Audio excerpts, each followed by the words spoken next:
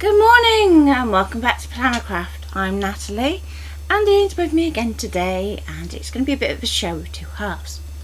So I'm going to start by showing you what to do on the computer side, carrying on from yesterday, and then Ian's going to show you cutting and foiling the stickers. Hopefully. So yesterday we designed our stickers and we printed them onto our printable vinyl. Ian, you didn't pop up a link, did you, just yet? So no. we'll have to do that later. So smack by Danny. So first of all, hi to Linda. Now everybody else who's commenting, I won't be able to see comments until after I've finished this section. So Tracy's moderating until that point. So thank you, Tracy, and let's get on. I would go that one. It's okay, Ian's asking me a question. So yesterday we did our print with our registration mark, and now we're ready to convert that to an FCM ready for our machine. I've popped the USB drive into my port ready to transfer the data to. So let's go through the process. So I'm going to reveal my cut line so that we can then see that, because we didn't want that to print and have a black border, because otherwise you risk getting that on your sticker when you cut it out. We want to keep our foil element, but we printed that yesterday, so we've got to change what type of layer it is, and we're going to change that to draw. Okay.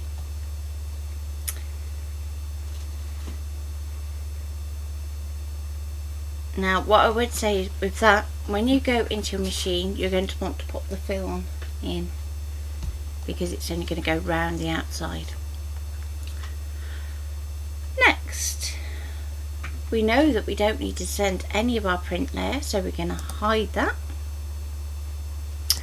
And finally we have our registration mark, which is still set to print because we've printed that onto our vinyl so that we can use that as an alignment tool, and we want to make sure that's in our file too.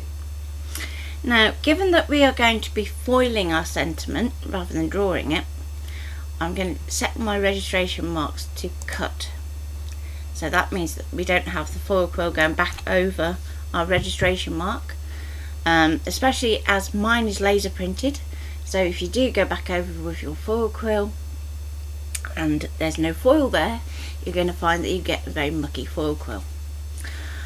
Okay. With that done, I'm going to go to File. I'm going to save the project anyway, just in case it does crash, as we've got that far. Don't want to ruin it now. And I'm going to go Export.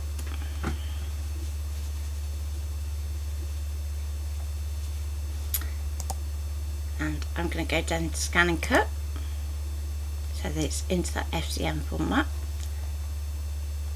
I'm going to go to my USB. And you can see I've got two folders that start with A's. Now that means it's a temp one, so what I need to do at some point is actually clear these off. So I'm going to start a new folder,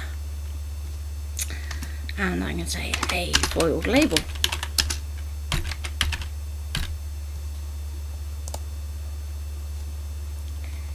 And then we can just call that Foil and Cut Label, and save.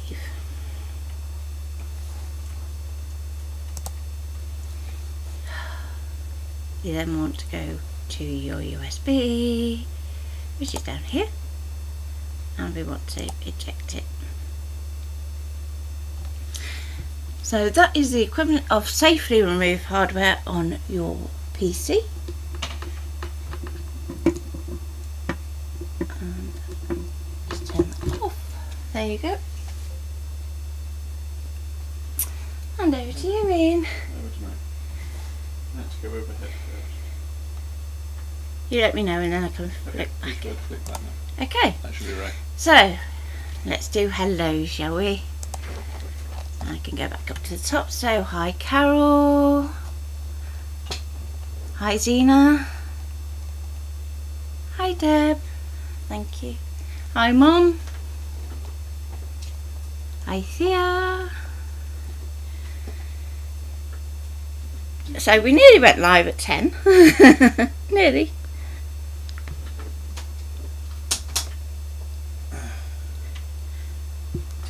There we go. Right, so I've just turned on the ScanNCut because I thought that would be a good start. Do you want to show the foil? Well, it should be on screen. Yep. I was meaning more so the packet, darling. Okay. So the foil that Natalie's chosen for me is Spellbinder's Glimmer. No, thank you. That's what I've always wanted. The microphone. There you go. So it's some Spellbinder's Glimmer hot foil system. We've gone for the aluminium. Or is that just because it's aluminium? I know, it's just because it's aluminium. Does it have a particular colour? It's like all on water, isn't it? Yeah. Doesn't actually give me a colour reference. I'll see if I can find it for you. I think it's just Glimmer, because it's Glimmer foil. I think the others are actually called something else. No. Glimmer's the name of the system. Yeah, well, there you go. Anyway, it's a nice silver, shiny, holographic sort of colour. It's very funky. So here we have our design from yesterday. And I'm going to put that onto my mat.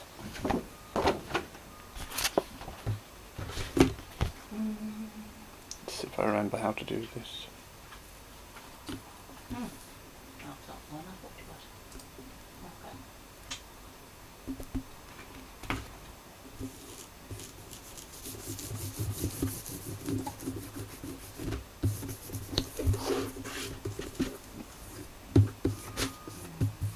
Okay, so I've moved that in just in from the edge so I can easily see it. Prism. Prism. There you go.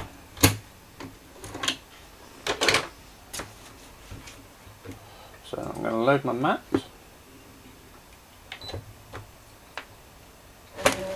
First time. Good mat.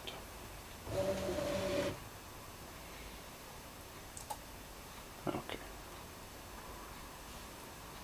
And I'm going to go retrieve data. Well, can you pop me onto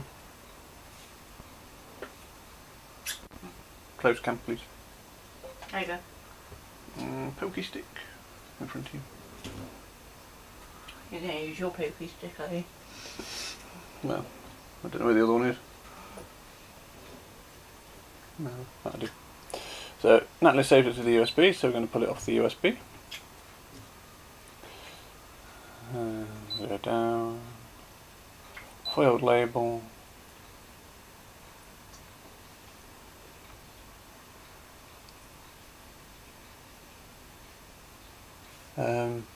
That doesn't look right.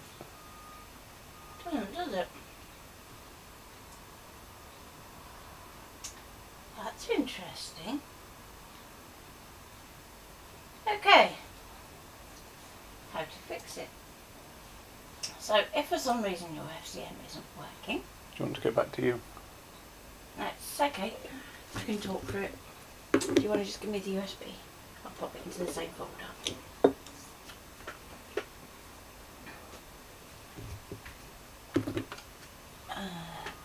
Just get it back in that spot. If I'm lucky. And you like that. There we go.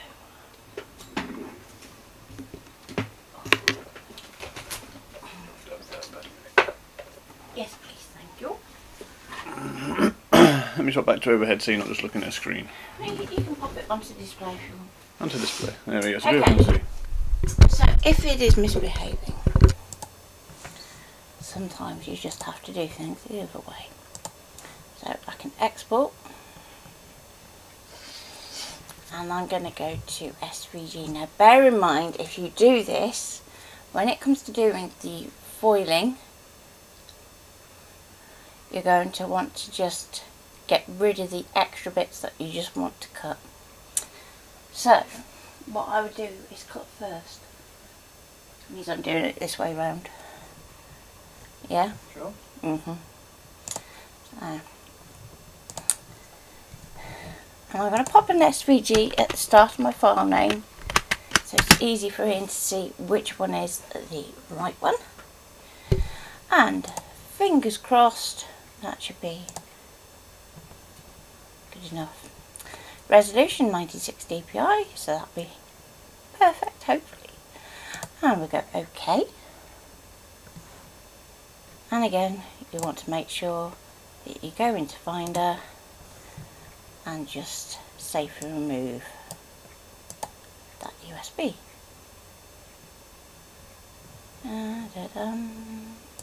When you feel like it.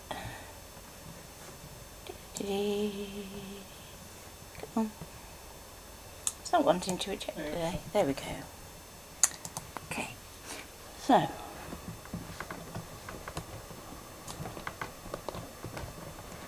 Oh.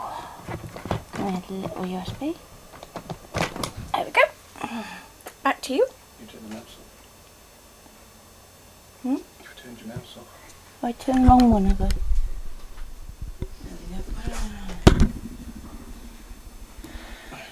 So let's try that again. I'll go back to close cam. There you go. Thank you. So, put my USB back in. And USB.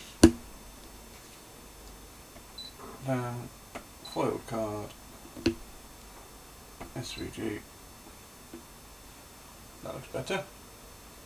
There we go, that looks more like what we'd expect to see. Okay. And then going to do a background scan. Glass of water for you first thing's really good, Kel. I really should do it more often. Usually it takes caffeine to get you up in the morning. But I've got right back on my tea, haven't I? Mm-hmm.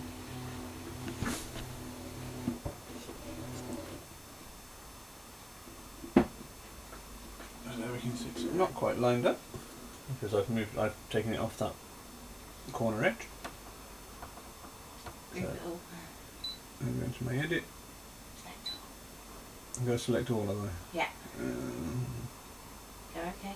Okay. No. Jeez. It's been a while. Okay. Object edit. I group it. Group it. Okay. Then move it.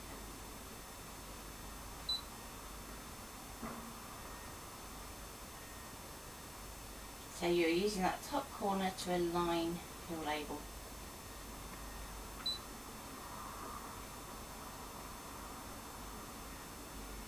No, that's just scroll. There you go. Oh, Yeah, I want scroll because I want to be able to see the one. I would do it like that top corner. You just need to go up a bit.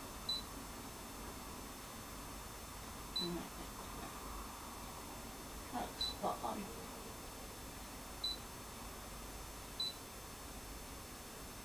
That there. Go for it, see what you get. Okay, so you want to ungroup it.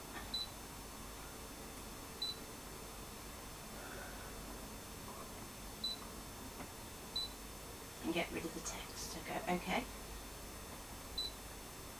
Click off it. Okay, you can do it like that. There you go. And bin. So that's so that just that cut line is going to actually cut. You can also get rid of the registration mark if you want. I'm going to say, should I get rid of that one as well? Okay. And, oh. Sorry, caught it in my hand. Okay. You're still going down. Yeah. And because this is final, we're also going to do it on a half cut because it's like a sticker sheet. So press on at the top. Oh, there it is, I've lost it. Leave it on auto. Do you want a weeding box on it? No, no. There's a reason why I say that.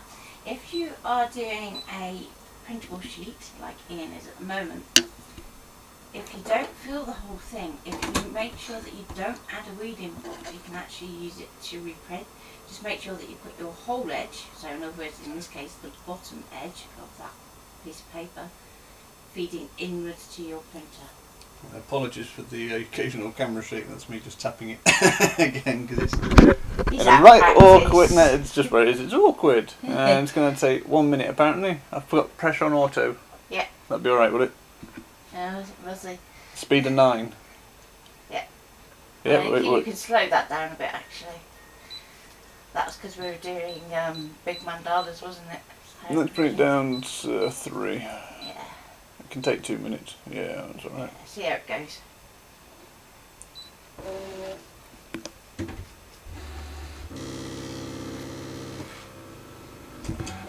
So one of the questions on the group is about QR codes and how can we use those with ScanNCut, as most videos seem to focus on using them with the Cricut. So that is probably going to be our next video. So I'll be doing that with Inkscape. So certainly going through the different computer programs at the minute. So that will probably be Tuesday. Maybe. Maybe. See how you feel. Yeah. Because you have to do that on your own. Yeah. It's another computer one though, isn't it? I can manage the computer when it's the twisting over to do the ScanNCut. I can't do at the moment. So I don't see him doing that bit.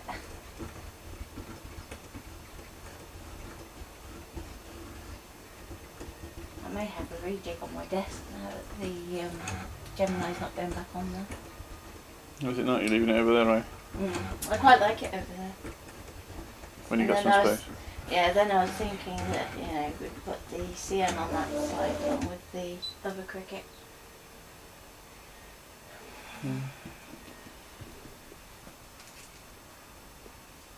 That doesn't look half bad.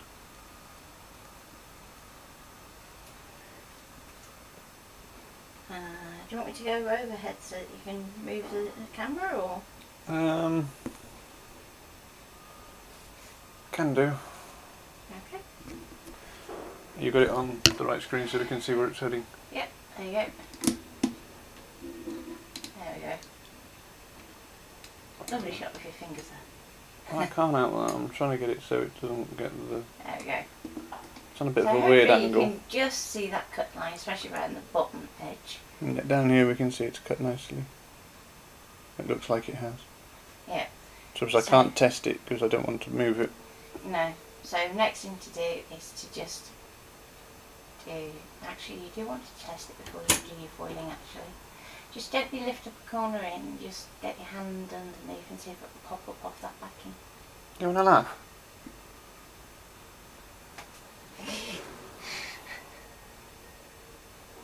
Hi. Just the top corner. So we're nearly there, Carol. Nearly there. No, like the whole sheet, Ian. Yes, I am. But it's half cut, isn't it? So you want to No, see... the whole sheet. Yes, it has cut. Yeah, okay. I actually meant the whole sheet. Yes, but I don't want to move it, do I? Because I've got to do my next bit. No, but as long as you lift that top corner gently, and your mat is good, then it shouldn't move.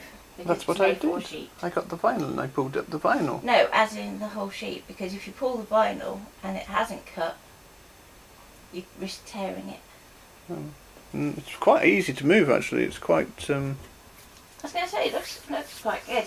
Yes. So, considering it's the first sheet we've done with this one. Right. Okay, so do you want me to go bit back to close scan for you now? So that you can Yeah, do for a the minute, vinyl? because I'm going to do another background scan, aren't I? 'Cause I've got to bring it back in and... No, you should be able to go okay. Well, no, because we deleted the text bit out, didn't we? Yeah, go okay. I'm going to talk you through it. Go back. So you've still got your scan. Move your cut line for your label out of the way, so just down to the bottom right or something. But don't delete it. That's a really important bit, don't delete it. You're going to go to Add, Retrieve Data, USB, down to your folder, SVG, OK. And again, we're going to get rid of that bottom cut line first. So I can delete that one now. Yeah. So edit. bin. Okay, select all. Okay, group it, move it. Okay.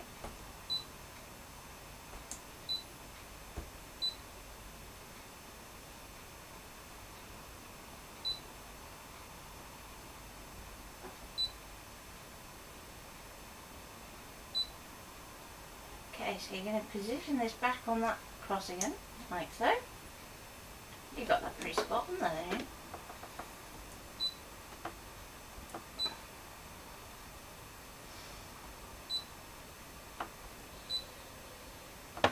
Now, the smaller your detail, the harder it is going to be to line it up.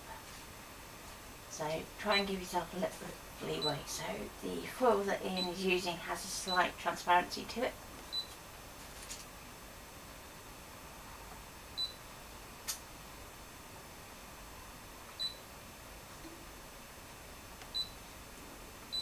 So Ian's just deleted that registration mark so we don't accidentally foil it and knock up the foil quill. Then we can set it to draw. Do you need to set it to fill? Go back. So if ever you're not sure, just go back into Object Edit, into Fill, turn it on, Fill Pattern, because I've been playing with patterns. Oh, Just you've double been messing check. with it. Just double check. Yeah, You see you get that? stripes.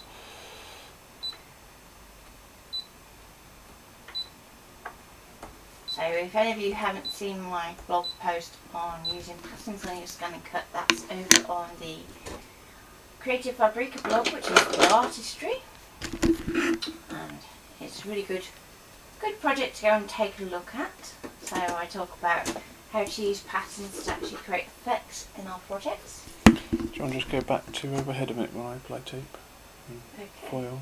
There you go. So I'm going to put my foil. Do you want to just move your camera? I've already put my foil quill in. Okay.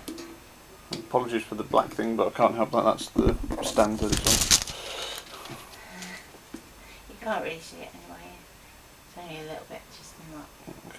There's a bit of foil, some washi tape just to hold it in place. Am I okay to use that one? Yeah. Check before I give them. They all need using up anyway, so. Do top first. If you have your foil quill mat, you could be using that instead at this point with your magnets.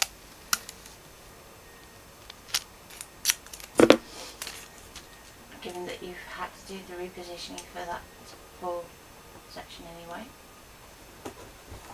So you want to make sure your foil's nice and taut, so you get a better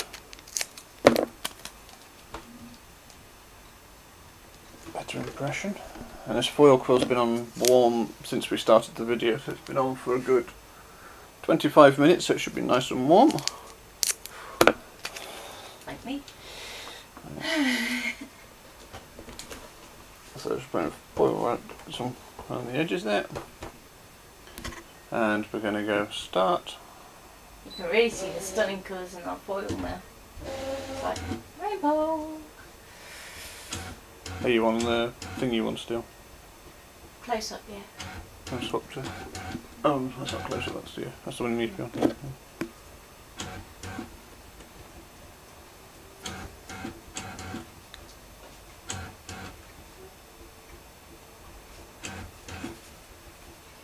So while that's foiling, do you have any questions at all, or any issues that you are currently experiencing with your ScanNCut? Especially if you've got any technical issues, computer issues, today is a good day to ask, as I have IT in the room with me for a change.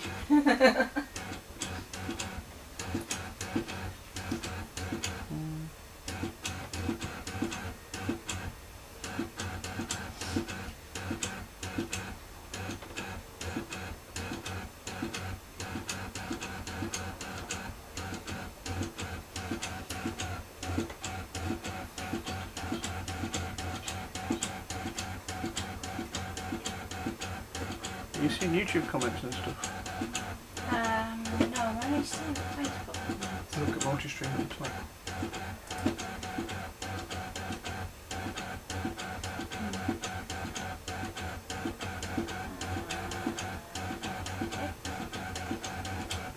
Okay.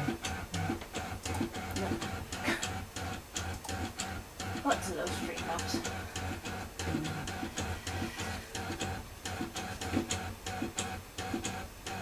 You might want to apologise to anybody on YouTube. So. Yeah, so if you're watching on YouTube and I'm not answering your question, I do apologise. For whatever reason, it's not coming through to us for today. So what I will do is I will go back and check it.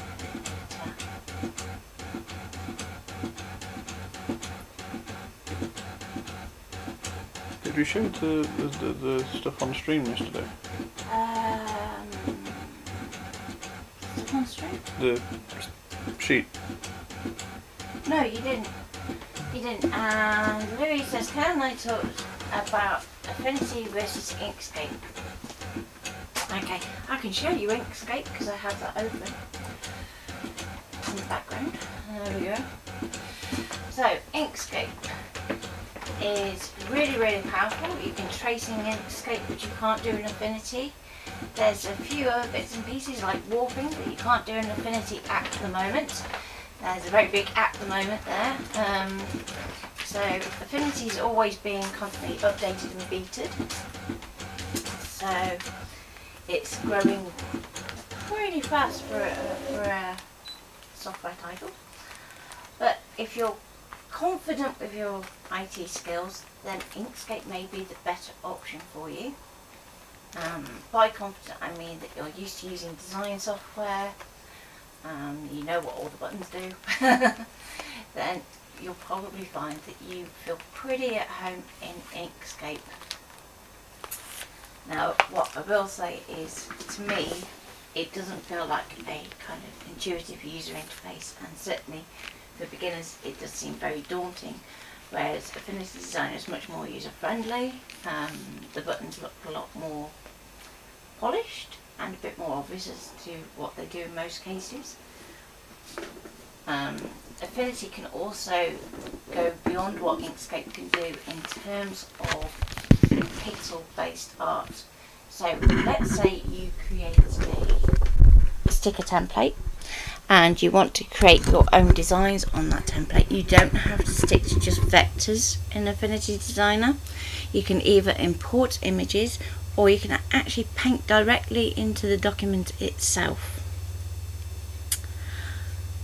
So it is horses for courses. So if you really want to get into sticker design, I would say Affinity is probably the better one, because you can do things like your watercolor effects, you can do textures, you can do lots of fabulous gradients. Okay. Whereas Inkscape is very much focused on the vector side of design. So that is everything that your ScanNCut likes in terms of using paths and nodes, dare I say it. So if it's just going to be purely vector work, then you can look at Inkscape. There we go. So are you ready, Ian? If I flip back to you? Yep. There you go. Okay. Pass the mic. Pass the mic today. Pass the parcel. Oh, it's not the microphone. So let's put that back there a second. Morning, Sally Ann. Morning. God, it shoots at the side there, doesn't it, with the day? Yeah. Okay, so as we can see, it's foiled what looks like beautifully on there. I want to check to see if it's actually foiled onto my vinyl. So hopefully, without moving it, because if it hasn't I need to do it again. This is more interesting.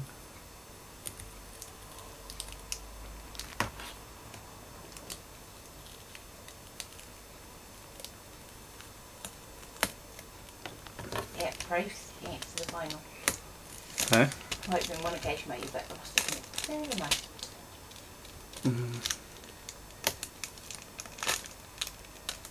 It has, so I can unload that and I can give you a reveal on the overhead camera and take it away out there, so I can move that out of the way. Take the foil out. That's the important bit, so bear in mind it's still hot. Unplug it. Put one on one plug and hang it somewhere to cool. Over there.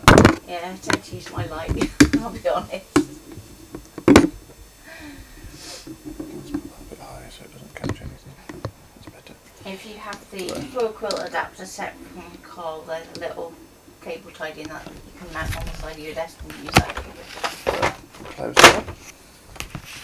So, let's get the rest of this up. Da-da-da-da.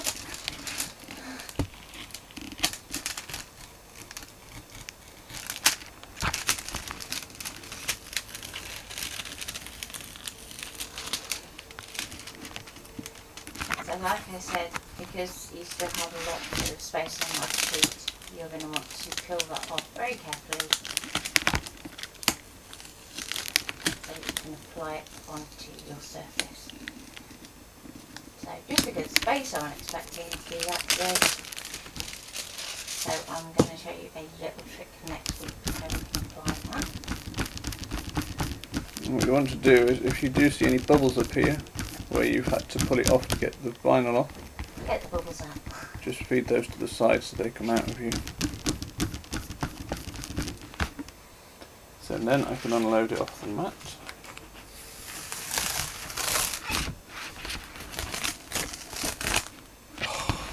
Half cut didn't work very well.